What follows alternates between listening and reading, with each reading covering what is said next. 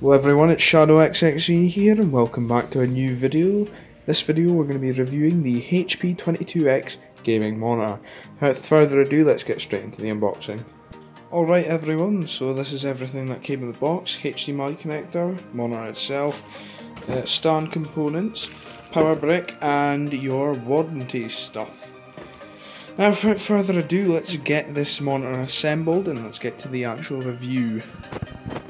And here we are everyone, here's my old monitor and my new monitor side by side. Of course my old monitor was 60Hz, so as you can see, un-PC gamer like, but wow, glorious. I really do like the colours on this new monitor, they're much more accurate compared to the old one.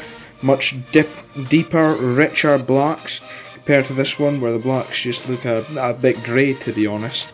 With the colour out of the way, let's get on to the ghosting test.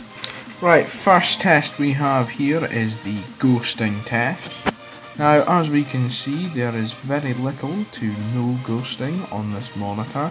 It may not look like that on the camera, but that's because this camera only records in 60Hz, whereas the monitor is running on 144Hz, but very little to no ghosting on the top section here. The mid section, a little bit of ghosting, but not too noticeable, and the bottom section has practically no ghosting at all. So as we can see, this monitor is very good when it comes to anti-ghosting technology. Now let's get on to our second test. Now on to our second test, which is the ISO monitor test. This tests for uniformity, colour distances, gradients, sharpness, viewing angles, gamma and response time. So without further ado, let's start the test. Right, here is the uniformity test. This tests different grey tones and how uniform they look on the monitor. Now, to me, in real life, with the naked eye, this looks pretty uniform. Let's go to a different grey tone now. Pretty uniform as well.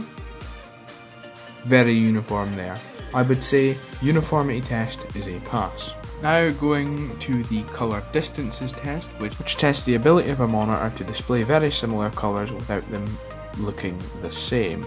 So let's slide this all the way to grey, and as you can see, we have a very similar colour here. However, you can still distinctly see this square. Now I'm going to mess around with the rest of colours here, but nope, that's still distinct. So I will give this monitor a pass on that. Now moving on to the gradient test, which measures the ability of a monitor to blend different colours into a gradient without showing any discernible lines. Now I will say there is some discernible lines here that you can see between the different shades of grey, and I'm hesitant to give this one a pass because it is definitely noticeable here. You can definitely see these lines, but over in the white section they aren't noticeable at all. So I would say for white colours this monitor gets a pass, however for greyer colours it does not. Now on to the sharpness test, which measures the ability of a monitor to display text without having a discernible shadow on the text. Now as you can see here, I don't see any shadow in these letters. There is none shadow at all, which means this monitor gets a pass for this test. Now we are measuring the viewing angles. These circles should stay the same no matter what angle we are at. If they change, that means the viewing angle is not great. So let's go up. Yeah, no, we can definitely see that these have become whiter. Let's go down. Oh, would you look at that?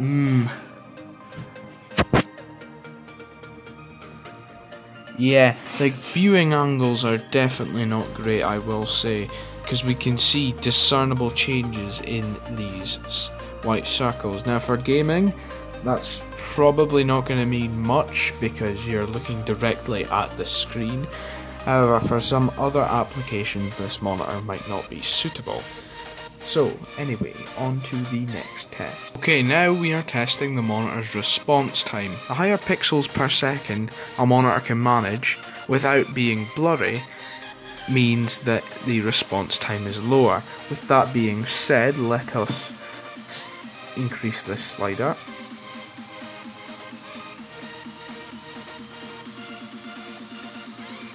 Okay, we have noticeable blur at 1620 pixels per second.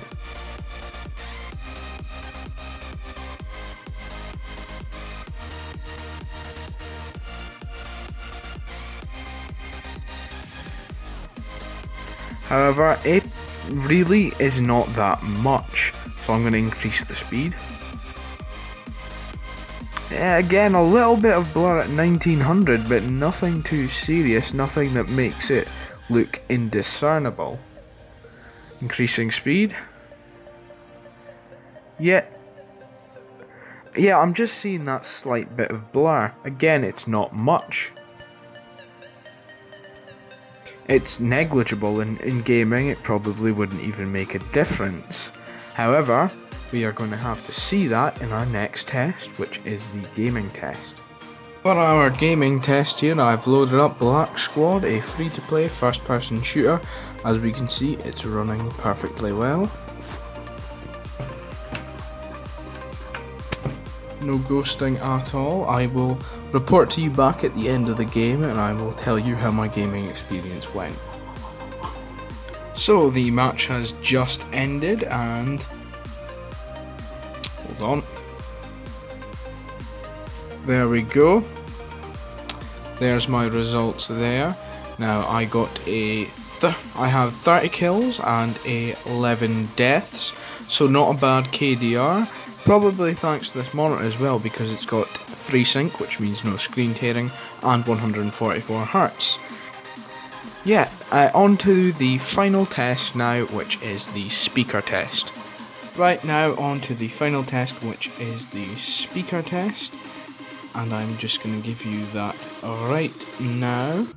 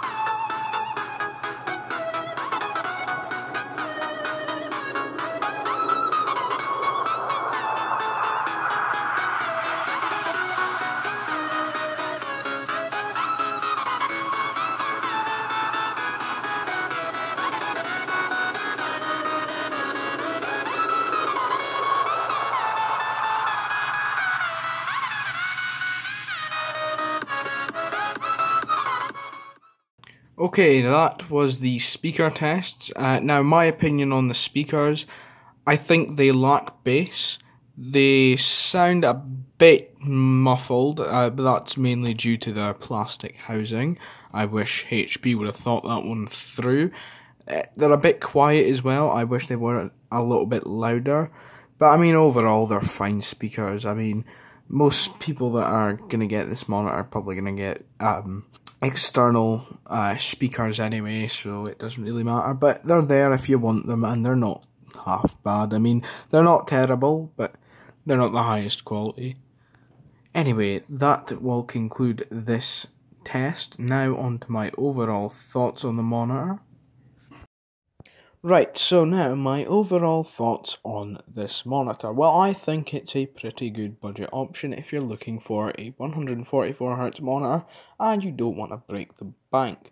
Now there are some quirks and some, well, let's just say there's some things I don't like about the monitor, but obviously it's a budget option, and for the price I would say it's definitely good. I'll leave a link to this monitor down in the description if you want to purchase it. Anyway, that's it from me for now. If you like the video, please leave a like, leave a comment. If you dislike it, dislike the video, maybe leave a comment, tell me what I did wrong, subscribe, and I will be seeing you in the next video. Goodbye.